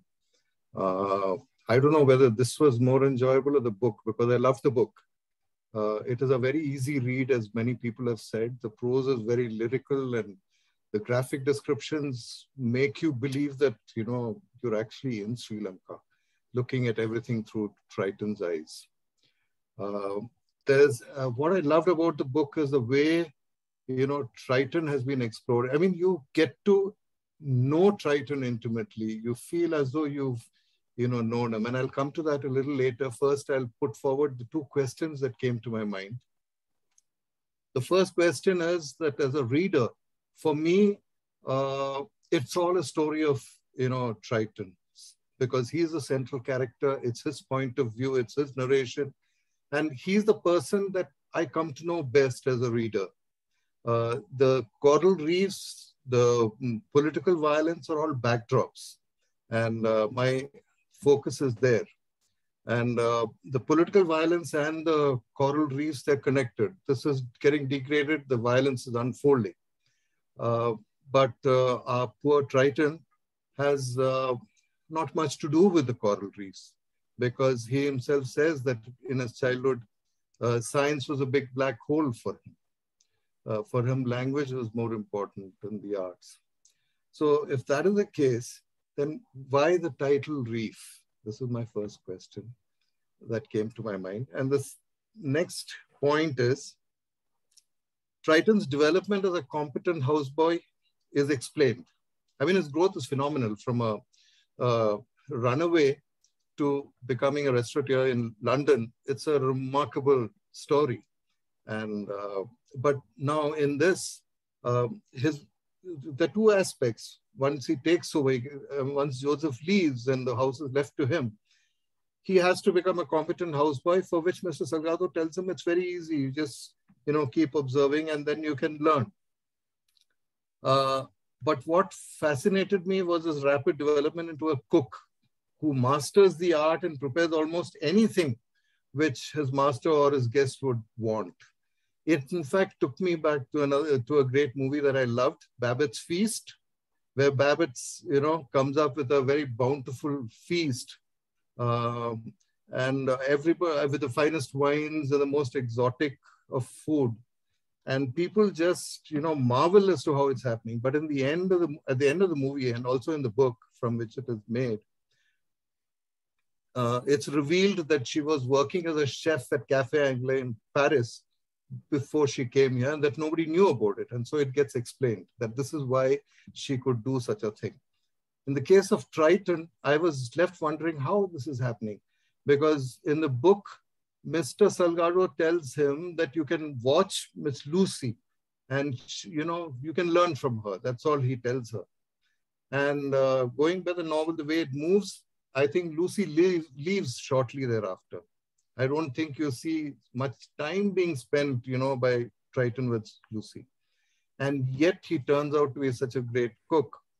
Now, one possibility is that he had it in him.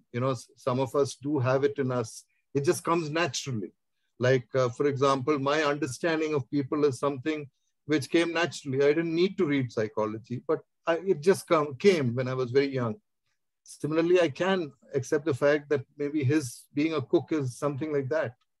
So was it that, as a writer, I would like to know from you, what was it? Was it this, without any training or mentoring, he just flowers into this fantastic cook? Or was it because the whole story is being narrated by him?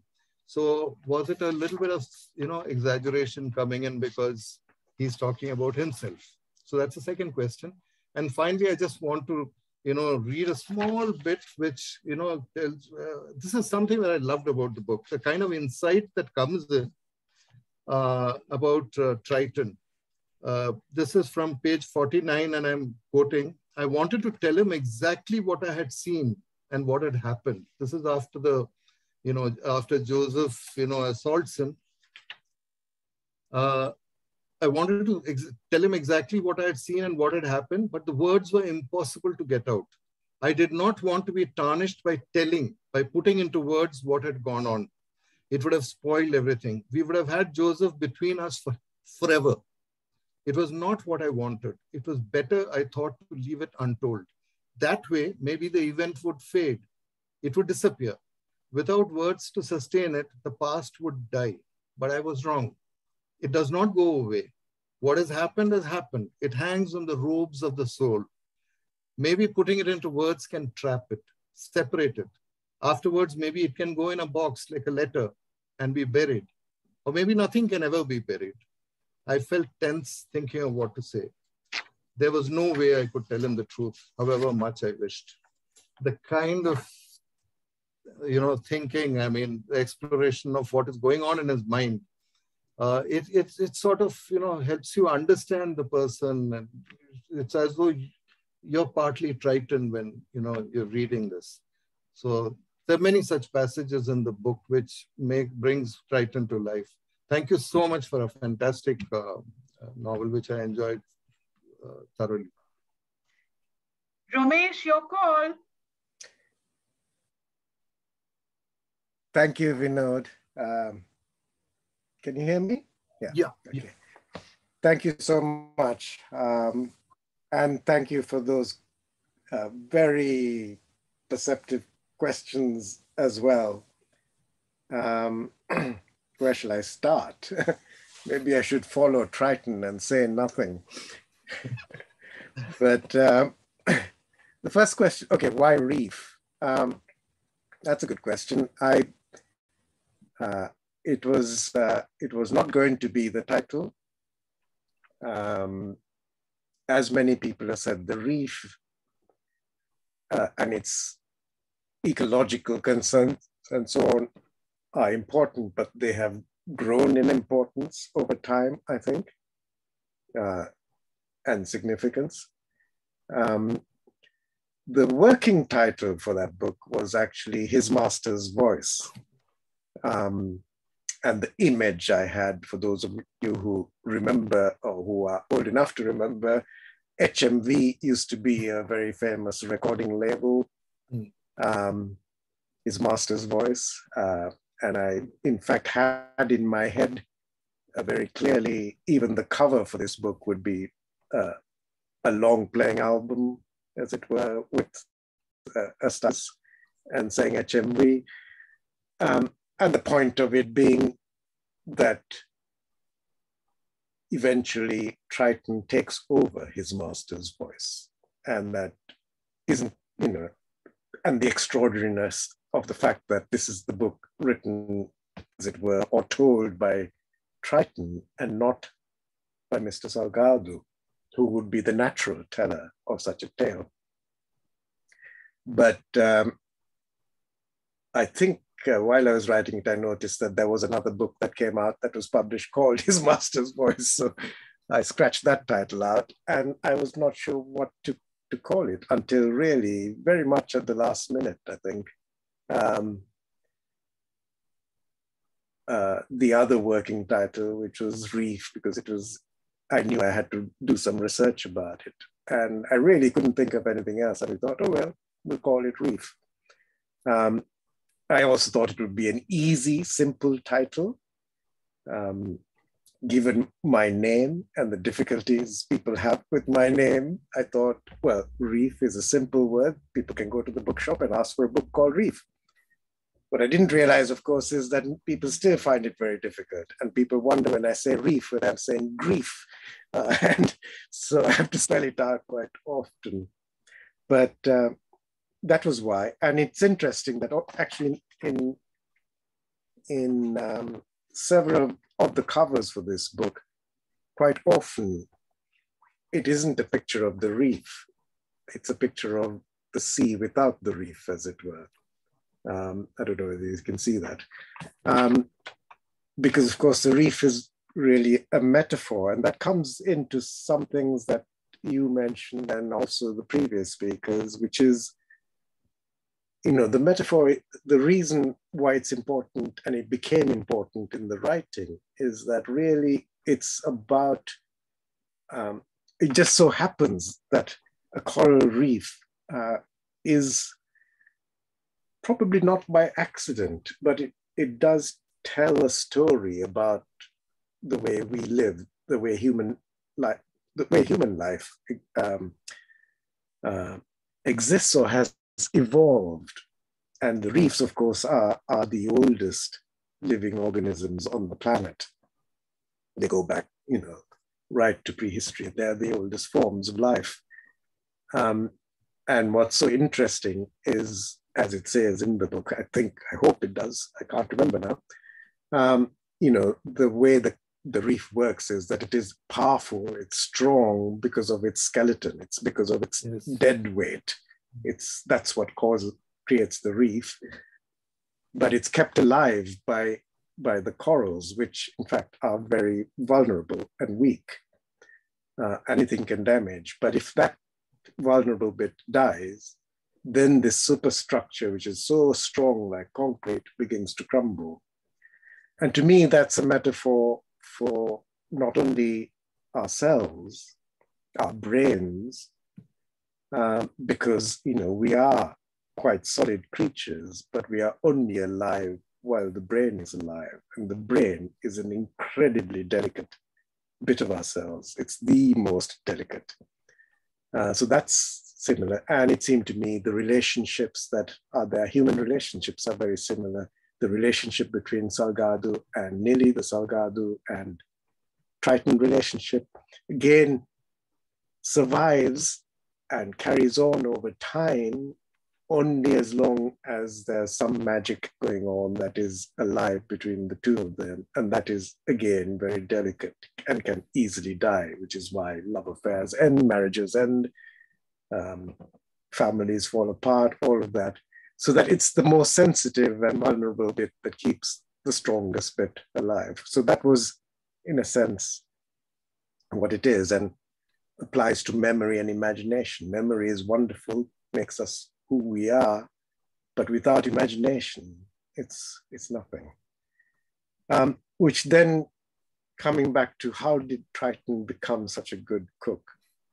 The million-dollar question. Well, I think it's possible. I'm quite a good cook, and I had no training. It was just using my wits, as it were, when I had to. My father became quite a good cook out of necessity. My mother was a wonderful cook, but again, out of necessity, only when she came, left Sri Lanka and lived abroad and had to cook for herself. She worked it out. So I think those fed into it. And also, we did have a cook who, like Triton, was a magician in the kitchen and had no training before. So it seemed to me it's possible. And I want to believe it's possible. And I want to believe that even Michelangelo, was just a kid who barely drew anything until suddenly he was faced with the challenge of doing the Sistine Chapel, and he just rose to it. And I do remember Babbitt's Feast, a great film.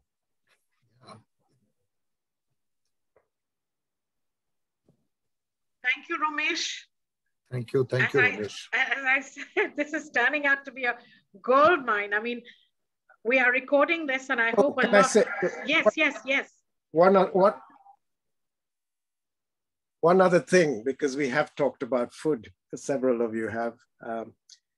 It just reminded me that there was not so much a book club, but I know of a couple of people who told me how they decided to reread the book chapter by chapter and talk about it over several meals. Each one was created out of the book, as it were, using one of those half recipes and imagining the rest. Okay, guys, we have a new idea now. Once the pandemic thing is over, maybe we could meet and do this as potluck. Sounds wonderful. Another new idea. Thank you for Romesh for that. Dr. Roma Bhattacharya, waiting to hear your views. Always, you always have a twist in the tail and a new perspective, so go for it. Thank you so much, Julie and Bengal Club, for having me. Can you hear me loud and clear? Yes. It's really an honor to be in the presence of Romesh Gunesekera, and welcome to you. I just wanted to say I could spend the rest of the evening talking about the souffles in the Bengal Club and Triton's cooking, but I will instead focus on the epigraph of the novel, which is "Of his bones are coral made." And I think that epigraph kind of directs me in a new path. I just want to say before starting, this is personally to you, Romesh, that I come from 3 or 4 journeys when I was reading your wonderful novel. One journey is a decade after you wrote it, the journey from the south of Sri Lanka right up to the north and back. And I've done that several times. So there's a huge journey there. And the journey from India, Calcutta to England and back. And the third one is the journey of becoming, which Triton is all about. And the fourth one is, of course, the journey that took me across 4 continents and a sense of, shall we say, a sense of feeling that roots can be mobile. And sometimes I'm not sure if roots are really mobile. But just quickly to say, Triton was absolutely real to me. As many have said, he came out of the page as a real person. But more importantly, my own parents who led rather post-colonial lives had 2 Tritons in their household, and they went on to great things. So it was very personal to me, this novel. But going back quickly, because of shortage of time, to the epigraph, as a Shakespearean scholar, I come in with this notion of his bones are corals made. So I come this evening from the perspective of forced displacement. How in this novel, the silent anguish of the forced uprooting of human beings, their lives and their contexts is not so dissimilar from the erosion of the coral reef. The vicissitudes of change are subtly, if not poetically depicted here, from rural to urban. I mean, Triton's attempt to reconstruct his village tank in the urban garden fails. The city lacked such water, which we understand, the reader, as the city lacking in regenerative life. And then there is the slaughter and bloodshed in the fish market that almost foresees the blooding of the ocean with mangled human corpses in the ensuing Sri Lankan violence. The complete human uprooting as Mr. Salgado and Triton have to leave their country, and the underlying grief and anguish is portrayed through ventriloquism. The terrified Tamil refugee, doubly displaced, first within his own country and then in a petrol pump in England, completely deracinated from his language and life context. And later, when ventriloquism reaches a peak, when the Irish cormorants shriek and grieve, and Titan asks Miss Salgado the most poignant question ever, whether the ocean on the cold Irish front is the same as they left behind in Sri Lanka. Water is a central metaphor, almost a character in the novel. The ocean divides, the ocean brings together. It becomes a symbol of human existence at once, life-giving and an ocean of blood. To return to Shakespeare's "Of his bones are coral made," it continues with "nothing of him that doth fade, but that suffer a sea change into something rich and strange." Dear friends, in conclusion, it is only in the creative imagination, such as Mr. Gunesekera's betrayed so marvelously, that the silent destruction of the reef and of human lives suffer a sea change and are transmuted in literature into something rich and strange. It's not what you do every day, but the thoughts you live with that matter. Thank you so much. And Romesh, if you have any comments on what I said, I would love to hear them.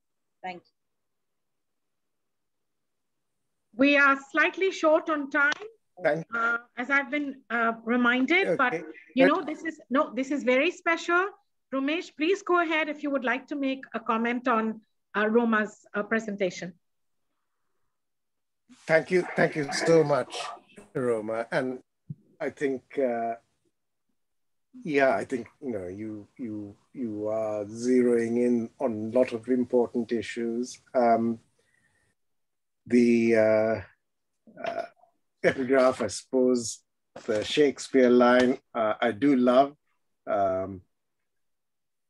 It was given to me, as it were, almost at the last minute. I was desperately trying to think how I could find a literary line that would somehow hold the book and launch it in some sense, I suppose. And it was, as I say, just given to me in the sense that I was traveling. I remember I was going on the London Underground on the tube station, and at that time, I'm not sure that they still do it. Actually, they still do it, but not so much.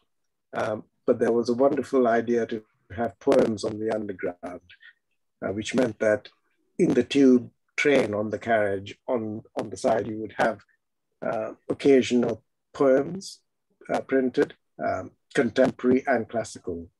And I was sitting, and in front of me was were the lines from Shakespeare, and of his bones of coral maid was just there. And I thought, that's it. And it just told me exactly how to look at the book. And I like your idea of the journeys. And yes, in fact, the person at the petrol station at the beginning of the book is hugely, hugely important. And that's a bit of autobiography, actually. That's pretty much exactly what happened once. And more or less when I had finished the book, and I thought, this is how it can open. So it was quite important. The petrol station is still there. It's not very far from where I'm sitting now. It's changed hands many times. There was a time actually in the late 80s and the 90s, around about when I was writing this book, when quite a lot of the petrol stations in London, certainly in my part of London, were staffed by Sri Lankans. And some of them by Sri Lankan Tamils who had fled the country, and some of them by Sri Lankan Sinhalese who had fled the country for other reasons. So it was part of the backdrop of it all. At the time when I wrote, I hadn't actually been to the north of Sri Lanka as you have, but I have subsequently, and in fact, you might be quite interested in the other book I wrote before the most recent one. It's called Noontide Toll,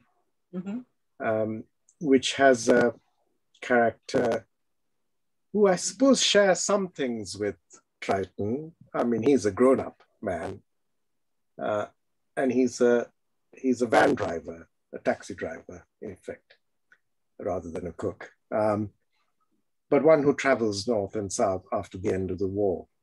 And we see the world through his eyes. But I know we're short of time, so I'll stop there for the moment. But I just thought you might find that, given your work as well, quite interesting. Thank you so much. Thank you. Fascinating, Romesh. Thank you. Thank you for bringing those points up, Roma. And look what we got by way of a bag of riches from Romesh, personal anecdotes. Wow. Is Shutopa Mukherjee here from Roorkela? Okay, then our last speaker, responder today is Ayushi Ray, who has stood in Calcutta University and is my past year's MA scholar, avid reader, very incisive. Ayushi, go for it to wind it up. Good evening, everyone. And I would like to say what a privilege it has been today to listen to you, Mr. Gunesekera. I was just telling Julie ma'am that it's just a wonderful, amazing novel, and to listen to you right from the author itself, it has been a privilege, truly. And like everybody else before me, I will also focus my topic on the food imagery and the food metaphors that have been in the novel. So Delmer Davis in Food as a Literary Theme suggests the centrality of food to human experience and to personal cultural identity is mirrored in the food preoccupations of literature And Reef by Romesh Gunesekera is not just filled with rich and sensuous food images, but also forms an important character in the novel as well. Reef follows the story of Triton, who was brought by his uncle to Mr. Ranjan Salvito when he was just a boy. 11-year-old Triton knew that to survive in this world, he needed to be close to the master. And how does he achieve that? By making and serving the morning tea for Mr. Salvador himself without any supervision. Finally, he outlasted both the other servant and the cook, making himself the all-in-all of Mr. Salgado's household.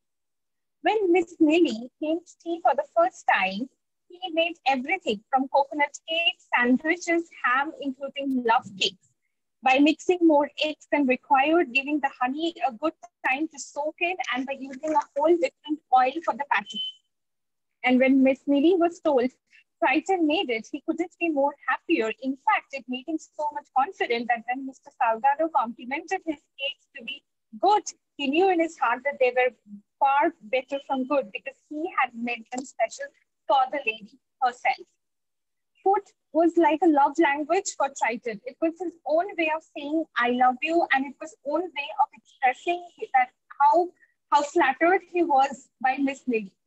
When he was ordered to cook a turkey for Christmas, he charted out a meticulous plan on how to make it on the perfect shade of brown, which is nothing less than all the researches that has been carried out by Mr. Salgado himself.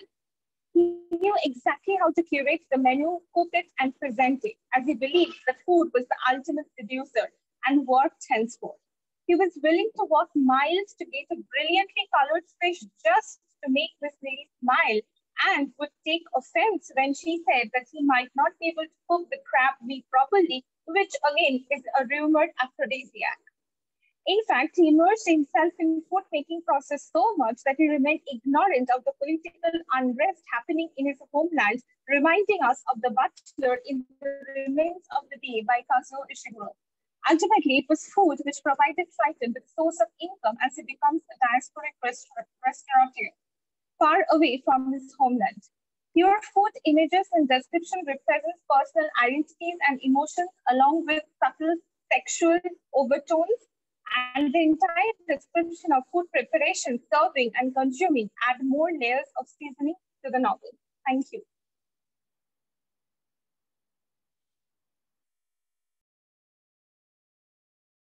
So glad you brought in the performative aspects of making food and all those classes on the feminist writers, and Judith Butler comes to the fore. Good for you, Ayushi.